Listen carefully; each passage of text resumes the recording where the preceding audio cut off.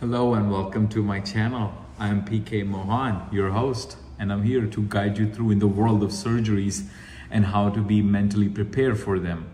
Have you ever wondered what happens in the operating room, what to expect for that day? And I'm here to give you this mental preparation, what to expect. This channel is for patients who are about to get surgery, also for medical students, as well as the operating room staff. Any question, you are at the right place. Hello everyone. Today's topic is inguinal hernia repair, open surgery. In this video, I will be covering everything from checking into hospital to leaving the operating room. This video is for patients, medical students, and operating room staff. I will cover everything in this video. If you still have questions, drop it in the comments and I will reply to you. Thank you. Okay, now today is your surgery. You go into the operating room area, wherever you are sent to by your doctor office. You check in, then you will be going to pre-op area. The pre-op nurse is going to ask you to wear a gown, hospital gown. Once you are ready, they're going to ask you questions like what's your name, your date of birth, any allergies, and every time you meet a new person in the operating room area, they're going to ask you the same question. So don't get annoyed, because that's very many checks that they have to do to make sure you are the right patient and the right location. Now, once that is done, you will be getting whatever the pre-op medication was ordered for you, heparin or whatnot, any kind of medication, you get it.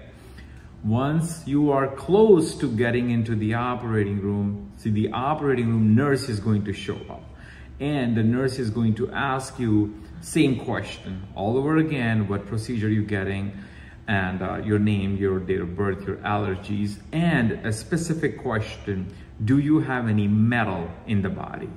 Which is like knee replacement, hip replacement, screws, rods, any kind of metal in the body. The reason behind that, in the operating room, they put a sticker on your body. If it's on top of that specific metal, it's gonna heat up. So the reason they asking you about this metal, so they don't put that sticker close to that specific implant. Now, once that's taken care of, you will be going into the operating room within few minutes. The anesthesia probably going to take you. And once you are going there, and if you're still feeling a bit anxiety, you can always ask your anesthesia provider, like, hey, I am not really feeling well. I'm just kind of like, I have this anxiety, and I'm sure they have something in their back pocket to help you. There is specific medication that they can give you in pre-op area. If they are allowed to, then they'll just give you that medication and you'll feel pretty happy, or it'll just ease you up. So don't forget to ask that question to your anesthesia provider. And now you will be getting into the operating room. So that's the next step. Okay, next step. You have arrived into operating room. So you will come in the stretcher. You will be aligned to this operating room bed. Once everything is aligned and the staff tells you to move over to the bed, operating room bed, you scoot over. Once you scoot over, if you're not able to scoot over, the operating room, we have everything available to move the patient. Once you are on this bed, everybody's gonna be all on you like a pit crew. Somebody be putting stickers on you, somebody be putting the blood pressure cuff, somebody be placing the SCDs on you. These are the sequential boots. They will circulate your blood during the procedure, just like I'm massaging your legs. So they go on your legs, and that's based on if you get leg surgery or not. Then you don't put them on. But if you have any other surgeries, they put the SCDs on. And your head will be by the anesthesia, and you will be sleeping in 5-6 minutes, that give or take. Okay, for this surgery, you will be supine. That means you'll be laying flat. So since you'll be laying flat, your arms may be out or in. That's based on the surgeon. What happens then, once your arms are out, we put these egg crate, they're foam. We rip them and we put them in the pressure area, like under your elbow, shoulders, under your heel, anywhere there may be cause of pressure injury, based on however long you're going to be in the procedure for. There will be arm straps and leg straps, so there might be used these egg crates underneath all those pressure area and under the straps, so you won't get any marks.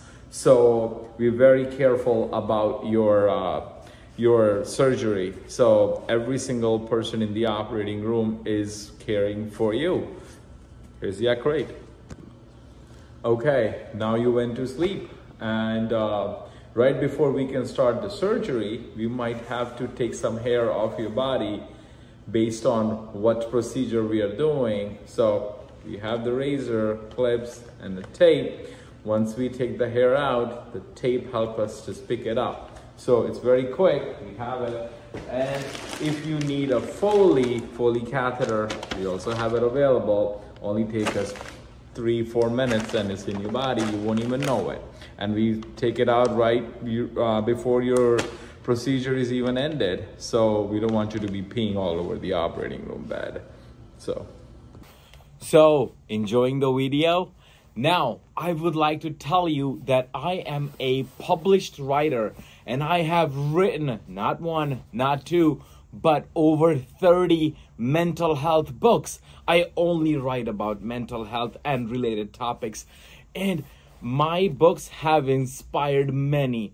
The link for all my books is below. Please go and check it out and support me. Now, back to the video. So another preparation before your surgery can actually begin is prepping your body. So the prep, if you are getting any kind of surgery, it needs preparation. So that's ChloraPrep, or it has the sponges in there, and we can use HibaCleanse based on if the doctor wants HibaCleanse or they want betadine. So we have everything in the operating room available.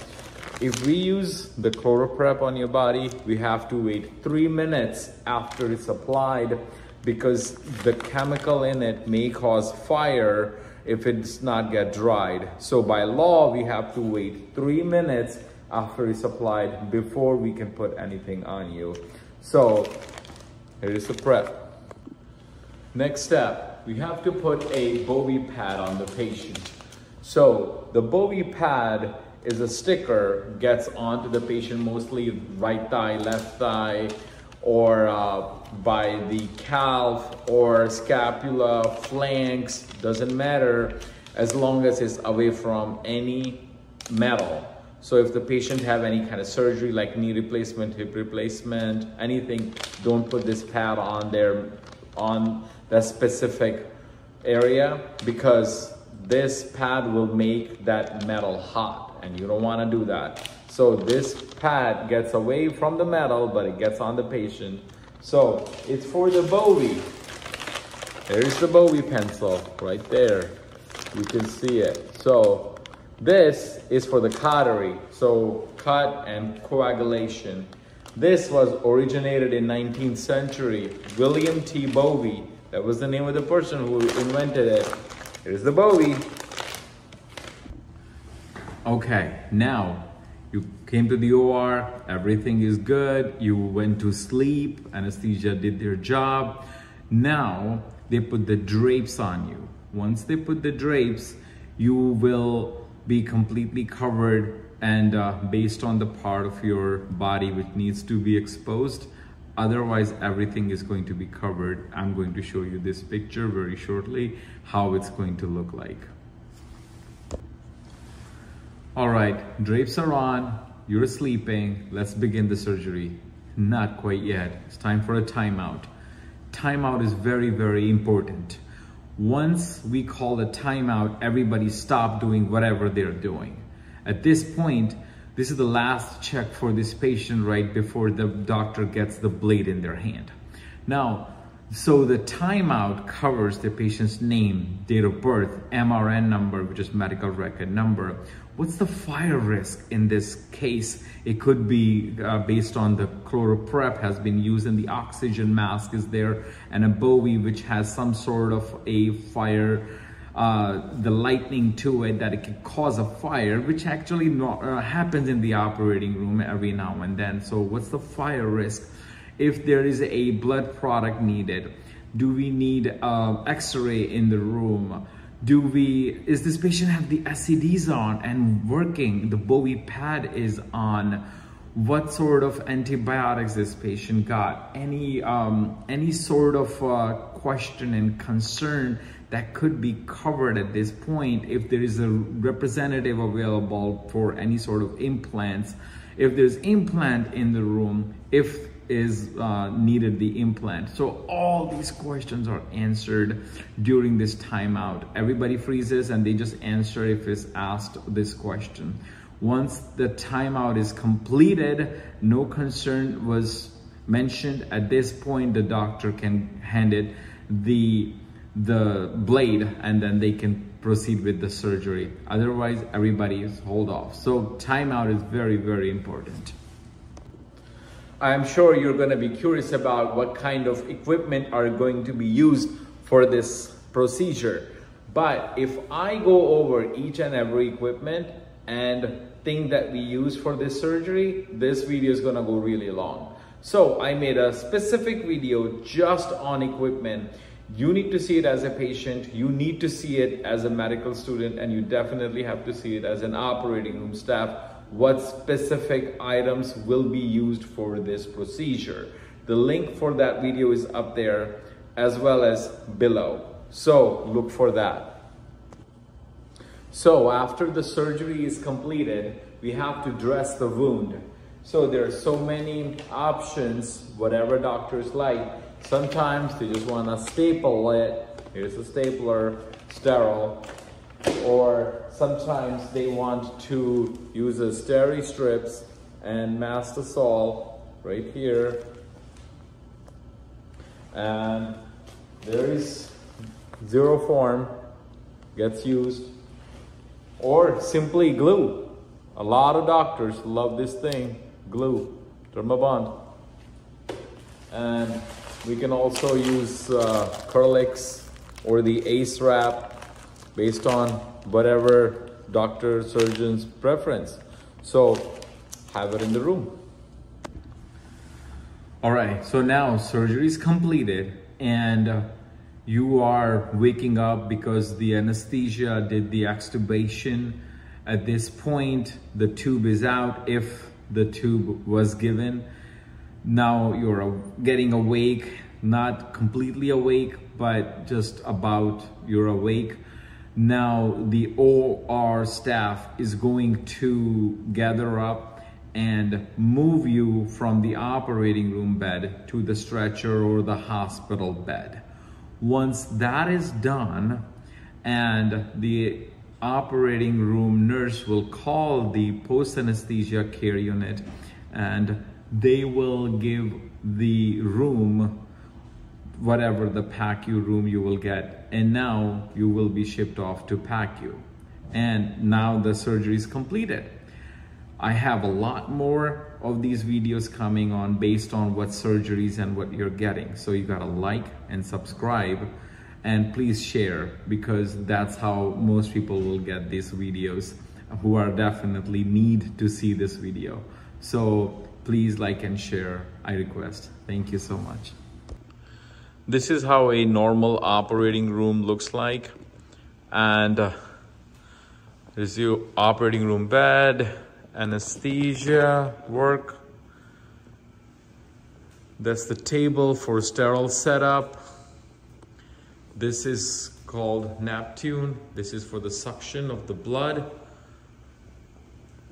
Anything for pneumo right here. SCD's connector for the Bowie. This is the bear hugger. Bear hugger is mostly used by anesthesia, where they keep you warm. There are all the stock stuff. the gowns, the gloves, and small things. That's where people chart. Everything gets done in the operating room. Printer, whatever. If there was a picture taken from inside the body.